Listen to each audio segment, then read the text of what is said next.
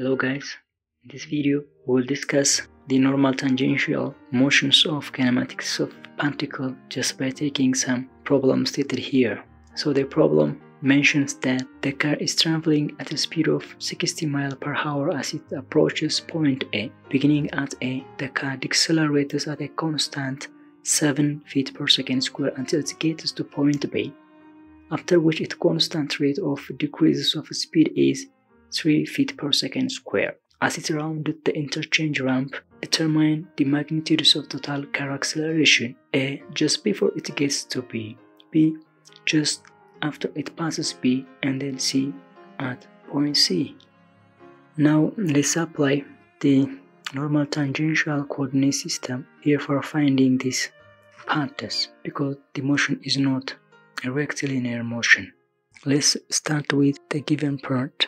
So we have an initial velocity at point A, which is 60 miles per hour, and the equivalent of this one will be the multiplications of this 60 miles per hour times the equivalent of 1 hour is 3,600 seconds, and the equivalent of 1 mile is 5,280 feet. So once we do this, the initial velocity will become 88 feet per second. Now the acceleration from point A to point B is given as deceleration, that means it's negative 7 feet per second square, but it's constant. If we just construct the free body diagram for this part, let's have this. This is point B and this one is point A.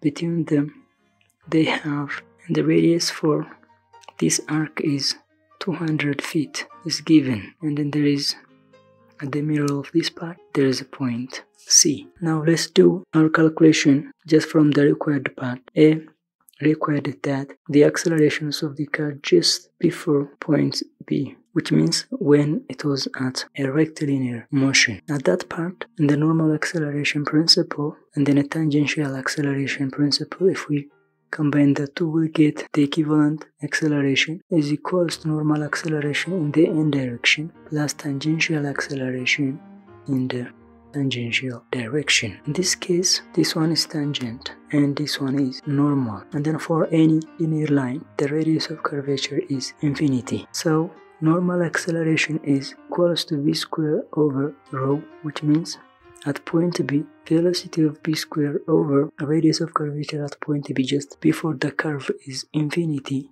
so it will become 0. So the only acceleration will be a tangential acceleration. So finally, acceleration at point B just before it enters to the curved path is equals to 0 plus tangential acceleration is negative 7 in the tangential direction. So to get the magnitude, we can apply and the radical an squared plus a tangential square. So 0 plus minus 7 the whole square. So finally it will be 7 feet per second. So this is second square. This is our answer just for the particle before enters the curved path. And it just be asks us just after point B. Now just after point B, the particle enters into a path, and then it has a radius of curvature is equals to the same as the radius of the curve, and it is 200 feet. And then the tangential acceleration is also given as minus 3 feet per second square. So to get the magnitudes of the acceleration, we have to know both tangential and normal acceleration. To evaluate the normal acceleration, a normal is equals to velocity of b squared over rho. At this point, we have the value of radius of curvature, but we don't know about the velocity of b, so we have to calculate it first. Now to calculate it, let's take the motions of the car for the position A up to B. The acceleration is constant, then we can apply the principles for a constant acceleration just to evaluate the velocity. Now if we apply final velocity squared is equals to initial velocity squared plus 2as equation, this implies that velocity at b squared is equals to velocity at a squared plus 2 acceleration from A up to B times distance from A up to B. Substituting the numerical values, then we'll get velocity of b squared is equals to 88 squared minus the acceleration is negative 2 times 7 times 300, and then it will become 354. So VV square is this one. This is feet per second all square. The unit will be this one. So we get the velocity VV square once we can calculate this, the normal acceleration. So normal acceleration is equals to 354 over the radius of curvature is given as 200, and then it will become 17.7 feet per second square. Now the magnitudes of the acceleration is under radical a tangential square plus a normal square, which is equals to minus 3 square plus 17.7 square. So it will become 17.97 feet per second square. This is our answer. Now the third question asks us at point C. Now at point C, tangential acceleration is given as minus 3 feet per second square. The only unknown part is the normal acceleration, and then normal acceleration is equals to, now at point C, velocity square over radius of curvature at point C. We know radius of curvature, but we don't know about velocity of C. To get the velocity of C, let's apply constant acceleration principle.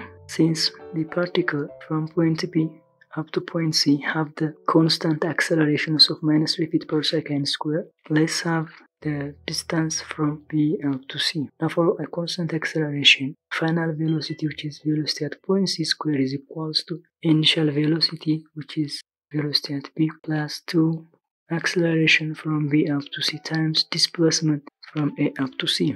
Now what's the unknown parameter here? The only unknown parameter for calculating velocity of C is just distance from A up to C. So how we could find out this distance? To find out this distance, we can use just 1/4 of the circle. So we can use displacement from A up to C. That means the curve displacement is equals to 1/4 of the circle.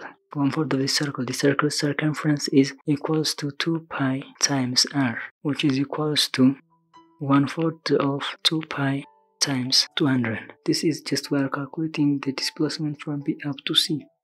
So let's convert this one. This is from B up to C.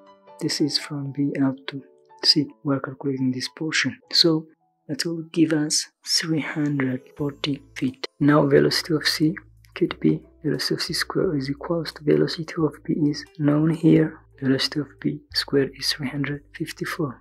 So 354 plus this normally acceleration from B up to C is negative, so minus 2 times it's 3 feet per second square times displacement is 314, which is equals to velocity of C square will become now 1659.8.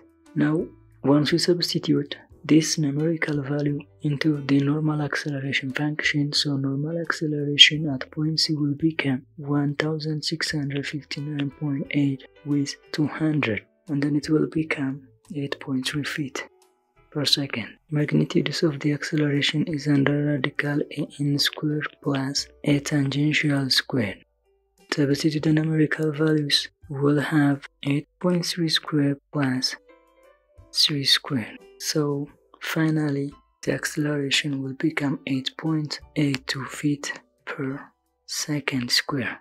This is our final answer. Thank you guys for watching us. Please subscribe our YouTube channel. We'll present you different interesting videos.